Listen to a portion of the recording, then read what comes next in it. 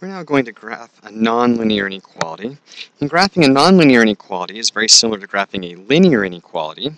We still pretend that our inequality is an equation, graph it, make it solid or dashed as appropriate, and then choose a region to shade. But now they're not straight lines anymore, and so that makes it look just a little bit different. So here's the one we're going to graph. We're going to let y be less than or equal to x squared minus 2.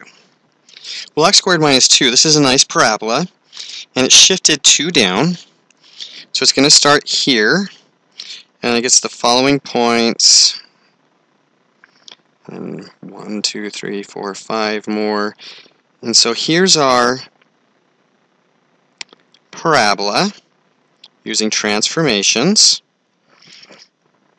And it's solid because it's an or equals.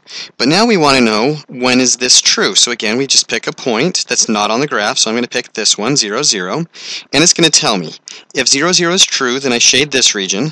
If it's false, there's only one other region to shade, so I can just jump straight to it. Otherwise, I just rule this one out. So 0, 0. We plug it in. We get 0 is less than or equal to 0 squared minus 2. Which is 0 minus 2. 0 is not less than minus 2, so this region gets ruled out. Instead, I shade the outside.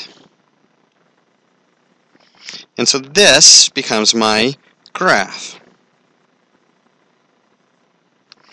And we've finished the problem.